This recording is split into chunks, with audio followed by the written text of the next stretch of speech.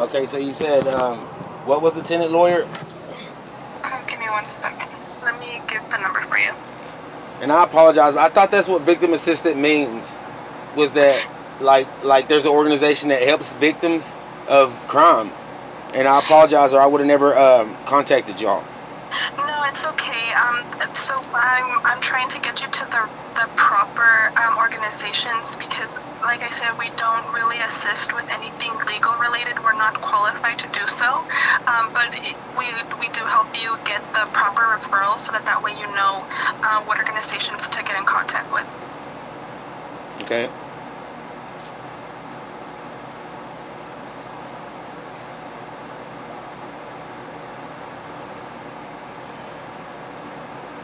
Give me 1 second. I'm trying to get the number for you.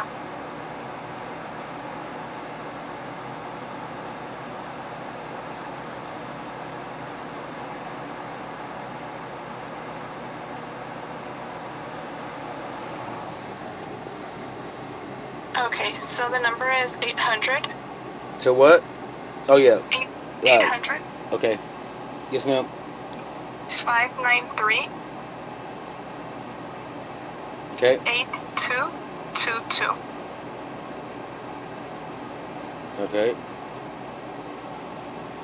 Okay. So this is to get in contact with them for a wrongful eviction. And I was just, it's troubling to me. I don't understand why the police commissioner and the mayor's office would direct me to you if you couldn't help me. So a lot of the times they don't really know what it is that our program is able to assist with.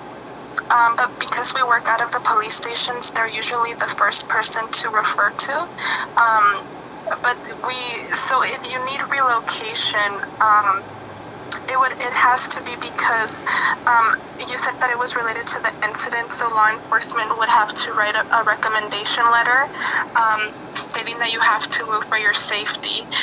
Or if you are in counseling, then you can get a letter from a counselor. If you do have to move for your mental health well-being, then if you have that, then you might be able to apply for a relocation. But for now, if you think that it's for a wrongful eviction, then I recommend getting in contact with these agencies. Well, that doesn't have anything to do with it, because the eviction came the false, unlawful eviction came after. It was because the retaliation of them sexually assaulting my wife. Yeah, and the best thing that you can do is just getting in contact with a legal aid agency and see so that they can explain to you what your rights are. Because, like I said, we're not qualified to do so. I'm not informed on the laws, but an attorney would be the best person to inform you on what are the proper steps to take. Okay, so there's basically no security for American citizens against LAPD corruption?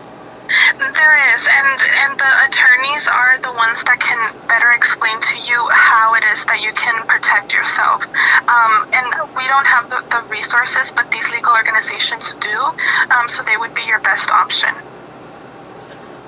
Okay, what's your name, ma'am? My name is Maricela. How do you spell that? MARICELA. Okay. Thank you. No problem.